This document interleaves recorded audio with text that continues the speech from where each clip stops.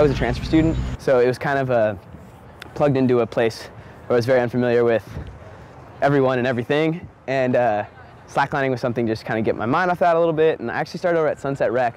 Slacklining in general just attracts people, and so when I'd set it up, people would come over and check it out and say, hey, what's this? And I made an attempt to be very like outgoing and like push and be like, hey, so slacklining, like what's your number? And like take down phone numbers. And it was, for me, starting here it was more of a creation of my social network.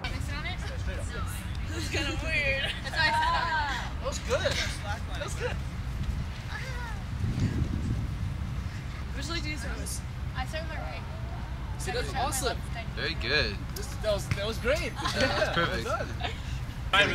Everyone kind of talks about like living in the moment and the beauty of now and different things like that, and rarely is that attainable. And I think in some activities, like slacklining for example, I think rock climbing, I think cooking are all like 3 activities where you can be very present and very like in the moment in order to be successful with that activity.